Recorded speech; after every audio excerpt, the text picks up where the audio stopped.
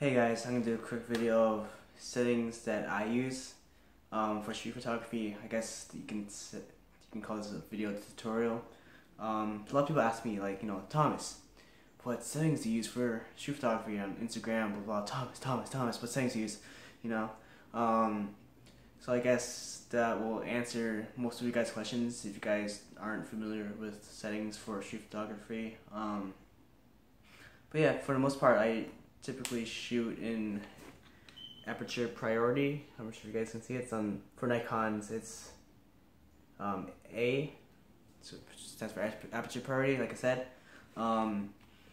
So I can control the aperture. Typically I shoot in f8. Obviously, the settings will be different. The shutter speed will be different outside, and depending on lighting, it gives me both a fast enough shutter speed and a very nice sharp image. You get to see the background, middle ground, foreground, etc. You typically don't want to shoot in lower apertures like 1.8, 1.4, 2.8 because not only it'll be overexposed because of the brighter lights outside, but just you don't get to see the environment. It's gonna be very blurry if you put in a lower aperture. I typically use lower apertures for portraits and weddings and stuff like that, but so I like, since there'll be a lot of things moving, I want, people will be moving in and out of frame, and a higher aperture like f8, f11, f16, it'll give you a nice sharp image, like I said earlier, and more things will be in focus.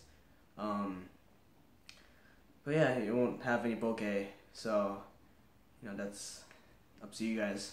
But f8, like I said, I typically shoot in f11 sometimes. If it's really really bright, like I don't know, it's like blinding your eyes, I typically shoot in f16. But it's really rare. I usually shoot f8 because I don't need a decent shutter speed. Typically people shoot at least 250th. I tell people to shoot to achieve shutter speed at least 320, 400, because that's typically on a decent lighting typical day. I'm not sure if that made sense, but a day with good decent lighting, you probably shoot over 320th, 400th second. As for ISO, I shoot ISO 400. I start from there, and obviously lighting will be different. People keep asking me like, "Oh, what ISO do you shoot in?" It's very subjective because I am not there with you because I don't have any friends.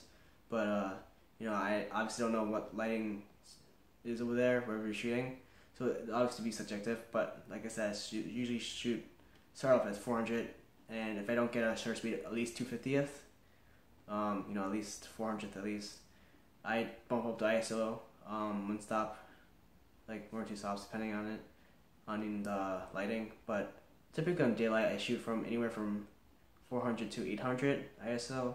Most cameras can have a good, decent picture, without too much noise. If there isn't too much light, if for some reason on midday there's not that much light, for whatever reason, I'll probably shoot 1600. That's pushing it for me. Even though most cameras are really good at 1600.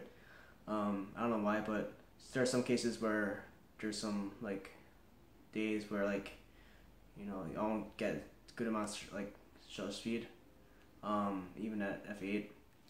Like in the city, sometimes I shoot in the city. There'll be like obviously buildings will be blocking light, and I won't get good pictures, blurry pictures. So I typically shoot at 800 and up. That's really rare though. So like I said, 400 is really good for me for the most part on a good midday, session, I guess. But I don't like auto ISO because something about it just weird to me. I guess I like the having control of the ISO, and also because sometimes there'll be like a picture that's grainy and another picture that's super clean. I like to have that control over ISO. I know a lot of people who shoot auto ISO. It's not my thing. I typically tell people to just shoot at 400 and start off there. But yeah, obviously it'll be depending on the lens. I don't know why, but sometimes certain lenses for me give more light. I don't know. I might be wrong on that. Might be just me. But how I feel about P mode, like it's up to you. I barely shoot P mode. It's like 99% of the time in manual or aperture priority. I know people shoot manual, but I'm too stupid to go like ninja in the streets. But that's why I shoot aperture priority. But I think Martin Parr shoots P mode, and he's an amazing photographer.